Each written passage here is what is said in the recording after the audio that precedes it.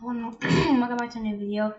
Today's video I'll be talking about Zelda Breath of the Wild. As you can see, I have the trailer over Zelda up on the screen, and I'm going to be talking about Zelda while I play Zelda. Now, I cannot fully present my screen, even though I know how to do it. I'm not really, I don't know, I could do it, but it's hard for me to do, and I don't really feel like doing it. So I'm just gonna talk about it right here. I know it sounds dumb, but it's what I wanna do. Anyway, so there are a lot of amiiblios.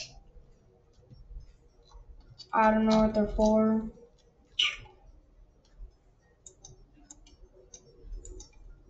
I don't know where you get them, but if y'all know where you get them, then DM me or just comment down below in the video. Anyway, so I'm gonna talk about a bit about the Zelda Breath of the Wild, So, a bit about Breath of the Wild. You spawn in an area. Oh wait, okay, so I'm gonna talk about Zelda, the whole thing. So like what you do, what you kind of want to do, and what you can do. So Zelda is a Breath of the Wild game. It is a solo player. It is a solo player game. You spawn in an area where you waited for 100 years after you have been wounded in battle 100 years ago. A beast called Ganon rises from a castle called Hyrule Castle. The castle contains Ganon. Ganon is an evil beast that you need to defeat. Now Ganon spreads his evilness all over the land. So all the divine beasts, aka his guardians, are now protecting Ganon at his castle. Which is really bad because there are 4 divine beasts. One is an elephant, one is a lizard, one is a camel, and one is a eagle. The names of the divine beast owners for the lizard, it's called Durux, I think. Then we have Navalis, that is the owner of the bird, and Durux is owner of the lizard. Mifa is owner of the elephant, and Arbrosa is owner of the what do you call it? Camel. So, what do those divine beasts do? Each of them serve a purpose. Each purpose is a different thing. For example, Mifa heals you. Whenever you lose your health, she heals you back to full and gives you an extra 5 hearts. The Revali, if you hold down a certain key, he will launch you up in the air and you can glide. With Darux, you can use your shield and you will have a little bubble around you. Abrosa has whenever you want to attack an enemy, if you hold down a specific key, a lightning area will go around. And then you'll be able to shock all enemies around you. Now where can you find these beautiful divine beasts? Mifa is located in the water area, basically in the water zone. She is found on the top right of the map. Navali is found on the top right of the map and kind of the cold weather.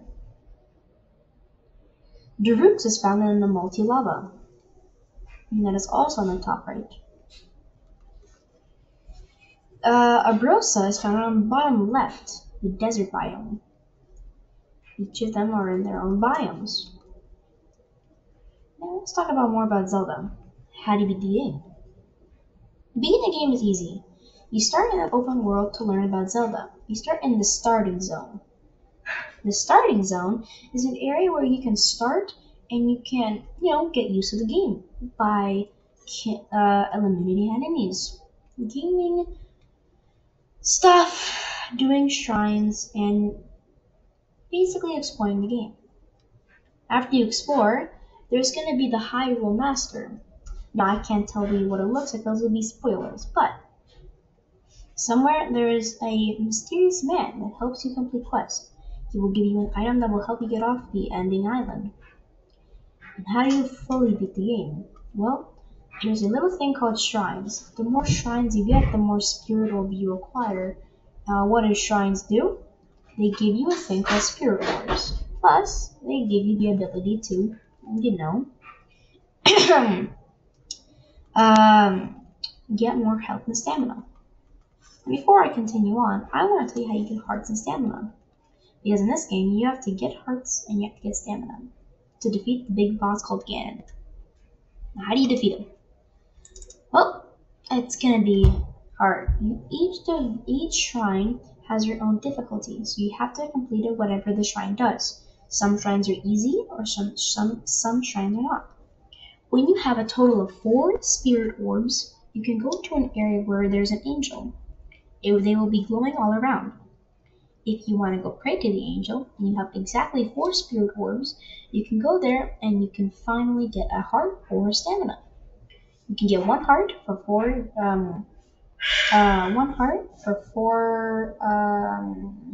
spirit orbs and 4 spirit orbs for a quarter of a stamina. Now, once you acquire a lot of stamina and a lot of hearts, you can go pull out the Master Sword. And back 100 years ago, when Link was injured and he had to be transported to the cave, Zelda, the queen, was transported to an area called the Unknown Forest. That's what I would like to call it, but it's really called the Great Hyrule Forest. Zelda goes there to go store Link's sword away. The reason why she does this is for the Master Sword to regain its power, while people are guarding it. The forest is deep, and you could get lost. If you get lost, you'll never make it out. So now Link has to gain hearts to pull his sword back out. Now, how do you beat the game? Now let's continue with that. You want to collect hearts and stamina to withstand the boss's attacks. The boss does a lot of attacks. You also want to acquire all the divine beasts to help you overpower Ganon, because they will do half his size, which is really nice. But how do you kill him? Well, you're going to want to go in Hyrule Castle. So, when you go in Hyrule Castle, you'll be able to go somewhere and defeat Ganon. After you defeat Ganon, the game will end. But you can still play the game and explore more. So, you beat the game. Congratulations. What do you do now? Well, there's only a couple things you can do.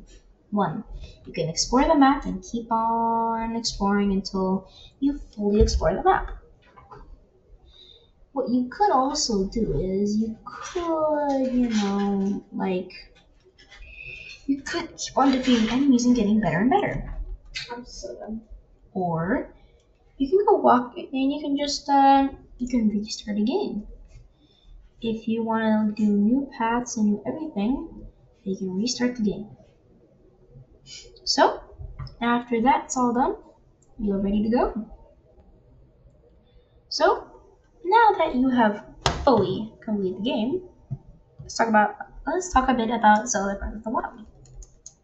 So, Zelda.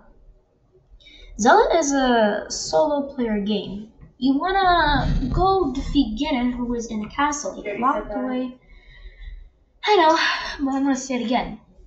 Zelda is the person who's supposed to help get all the divine beasts. Ganon releases his badness into the sky. It hits all 4 divine beasts. You capture the divine beast and you go defeat Ganon. Now, I'm gonna give y'all help and tips of how to beat him easily. 1. I would rather you start exploring first. Get all the towers. Towers give you the ability to go look and gives you, if you look at your map, what towers do is they give you basically a chunk of the map. So that area that the tower is located in, it'll give you that specific area. Now, another fact that's pretty good is you should get at least all the shrines to gain health and stamina, which is going to be really helpful for defeating Ganon. Another thing is, you might not want to get armor right away, because it's not going to be, it's going to be useful, but when you start getting used to Zelda, you should start getting armor, because that's the time when you should.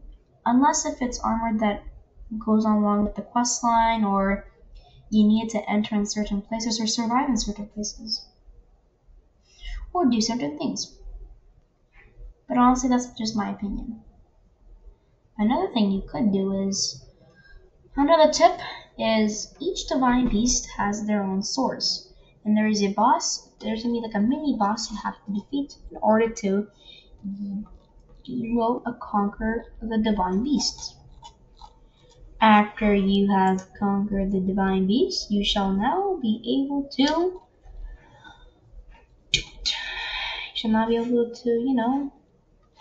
beat